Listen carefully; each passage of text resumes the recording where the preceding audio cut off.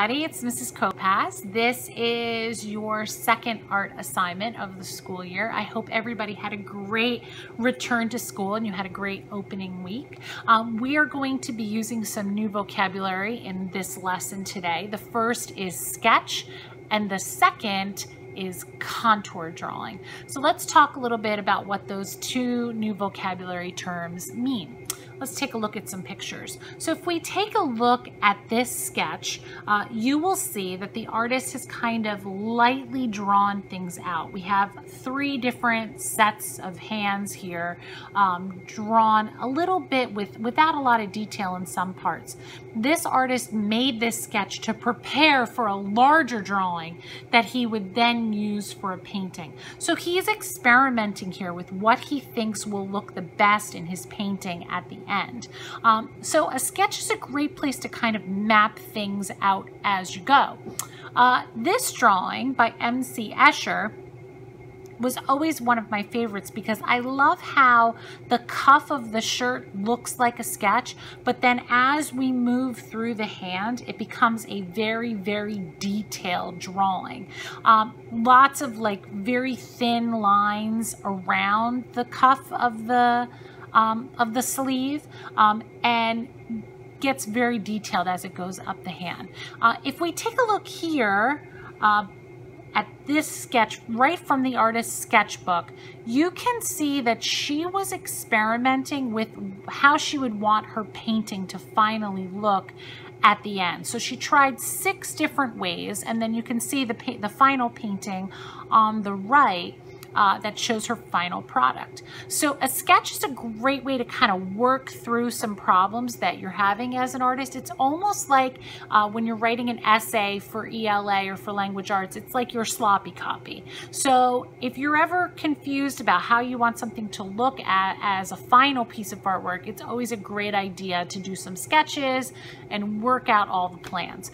So today, we're going to focus on a contour drawing, and a contour drawing is actually a type of sketch. Let's take a look at this one, which is actually a student artwork. A contour drawing shows the edges or the outline of a shape or a form. So for this drawing, we're going to look closely at your hand. We're going to notice how each of the parts of your hand is related to the other parts. We're going to draw slowly and carefully and follow the edges you see. This is an observational drawing, so that means that we really want to look at what we're drawing as we draw it. And our eye and our pencil are going to kind of follow along.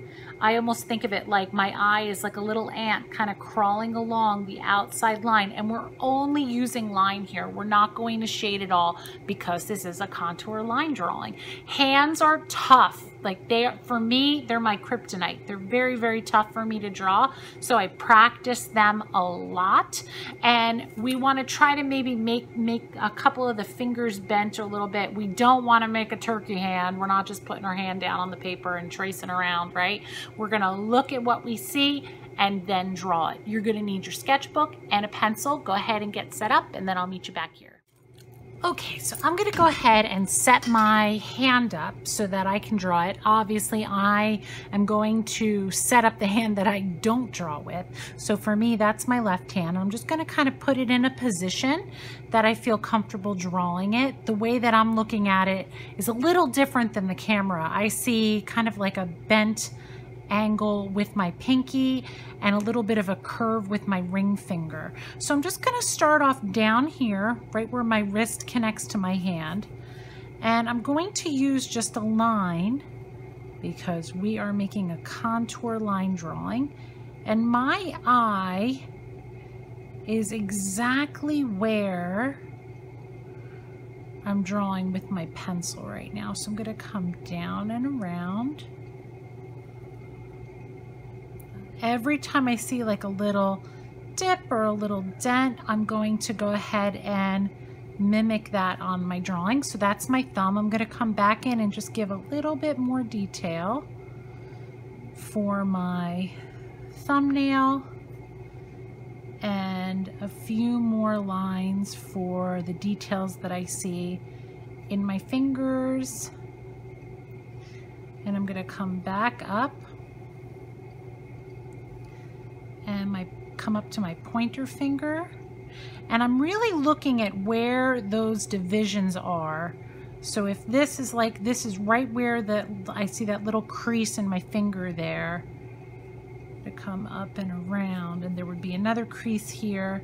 I'm really focusing on proportion, or the size of things in relation to each other. And as I'm doing that, I'm realizing I have a little mistake right here I'm going to correct. I kind of dipped in a little bit too much. All right, I'm going to go ahead and continue drawing now, but I'm going to speed my camera up a little bit.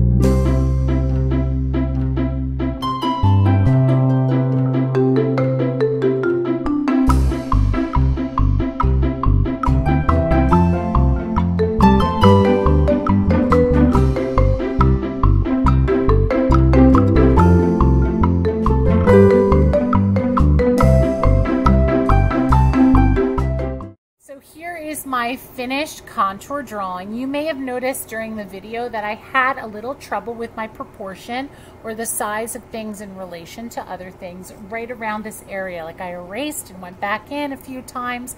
I then did a second contour line drawing down here at the bottom just to kind of practice my skills a little bit more. Remember that this is a sketch. It is not a finished drawing. We are just figuring out how to draw like this with a simple line. Go ahead and give it a try. See what you can accomplish. Remember that hands can be a little bit tough, so take your time, be easy on yourself, and do your best. I will see you guys next week.